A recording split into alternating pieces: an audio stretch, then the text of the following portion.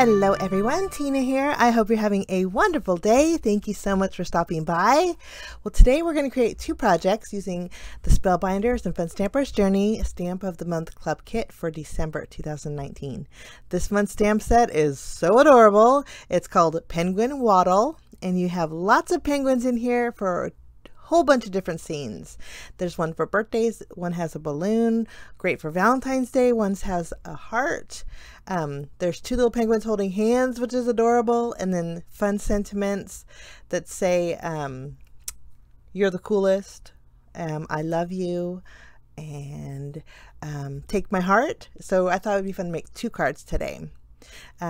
If you're new to the Spellbinders or Fun Stampers Journey Stamp of the Month Club Kit, it's a monthly club kit subscription at a great price point, and there'll always be red rubber stamps, and they stamp so wonderfully. Red rubber is always known for stamping beautifully and the quality of them. So for my project today, we're going to create two cards. I'm going to stamp this little guy, just the same guy. We're going to stamp him 5 times.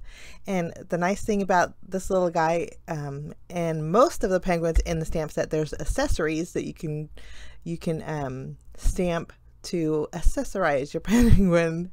So I'm stamping with Memento Tuxedo black ink, and I'm afraid my ink pad is a little bit dry. So I thought I'd bring in my Misty to ensure that I get good coverage. And I'm going to go in every corner of this panel here. And I'm not going to use all of the images, all the accessories that I'm stamping, but I am going to use, for the most part, most of them. After all 4 corners are stamped, I'm going to clean off my little bow tie and my little hat, and we'll take the penguin and place him in the middle. And we're going to stamp him one more time in the middle. After he's stamped, I'm going to zoom in and we're going to color with Copic markers. I left the caps out for you guys. I'm going to play a little bit of music while I color. Penguins are very easy to color because, of course, they're black and white. And I thought before we get to coloring, I'm going to stamp this glasses directly on this little guy. I wear glasses and I thought that'd be real cute to do that. So I'll play some music for you while I color. And then when I'm done coloring, I will get you back.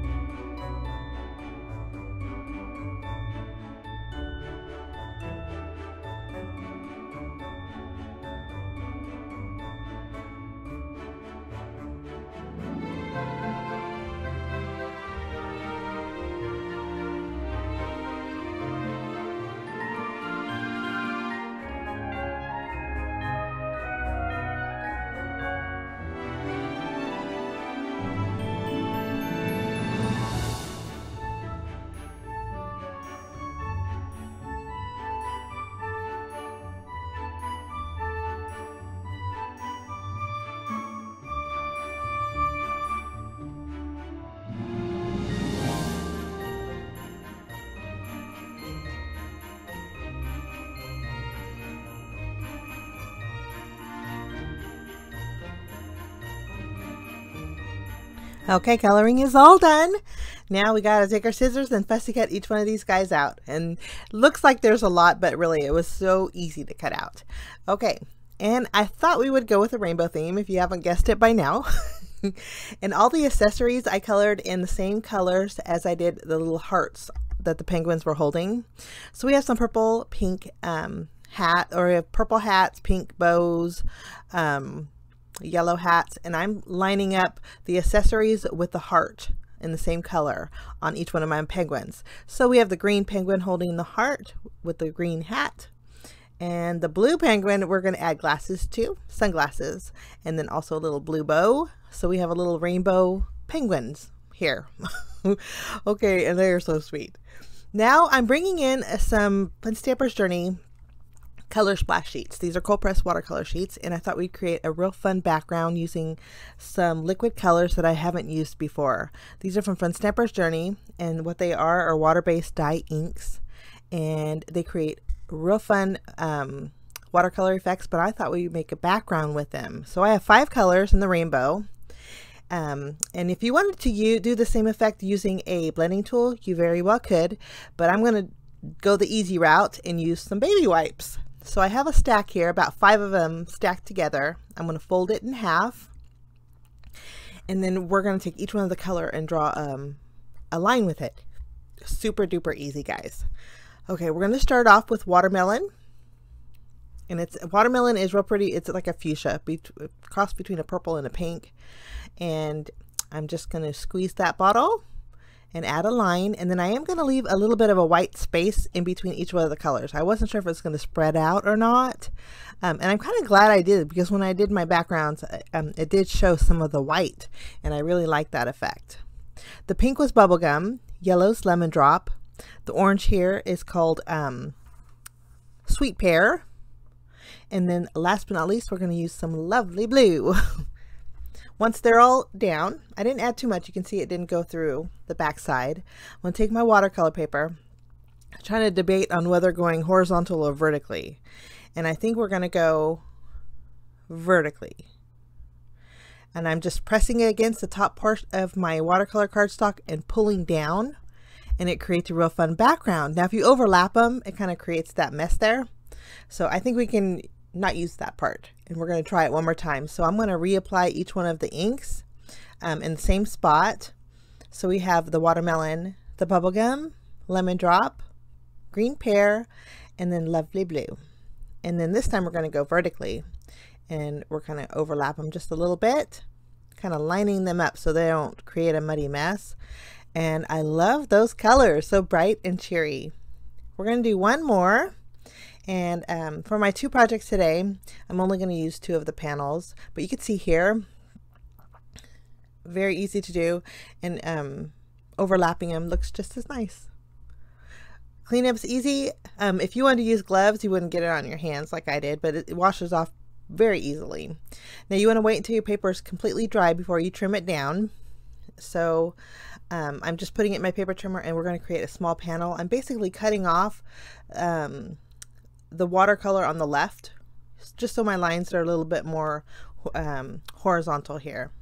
I'm going to trim it down a little bit more. Take about a 1/4 of an inch off here, half an inch. Okay, so that's going to be one panel. Now for my next panel, I cut it into 2 pieces and then took like an inch out of those 2 pieces. For card number 1, we're going to make it very easy with our background. We're just going to place this panel on here and then our purple penguin. And then for the other one, I wasn't sure if I wanted my penguins to be stacked on top of each other or side by side, but I knew I wanted one panel on the bottom here and then the smaller panel on top. I just taped it with my tape runner, and again, there's like a 1-inch gap between the 2 colors that I took out. This one's going to go all the way to the right, and then I'm going to turn my card horizontally, and we're going to use the penguins side by side. I thought it just looked nicer, and my sentiment would fit in there beautifully. So kind of going in rainbow order, figuring out the placement of my little penguins. I chose the sentiment that says, "Take my heart." I thought it went perfect with all these little hearts these guys were holding. I'm stamping my sentiment with VersaFine Onyx Black ink. And then I did add foam tape behind each one of my penguins. We're just going to remove the release paper and kind of arrange them on our card here. Nice, fun, bright background. I only have that one streak of blue, but I think it was just enough to bring out that little blue penguin there, or blue heart holding penguin.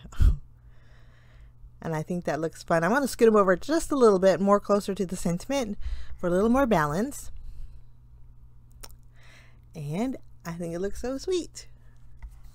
Now we're going to work on our next card.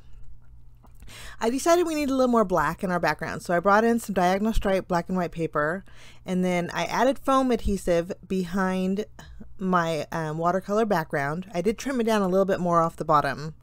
I just matted that stripe paper behind it and taped that down to my card base.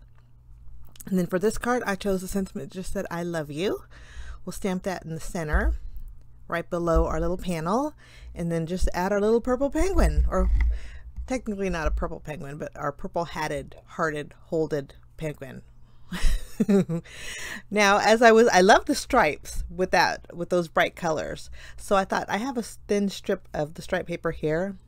I'm going to add a little glue to the very bottom of the whiter watercolor paper and just add a thin stripe of polka dot, or a thin line of stripe paper, and I think that just set that off, and I like that a lot better. So those are my 2 cards today, guys, using the Stamp of the Month Club kit for Spellbinders and Fun Stampers Journey. This month's kit is called Penguin Waddle, and if you're interested in it, links will be down below. Have a wonderful day. Thanks so much for stopping by. We will see you again soon.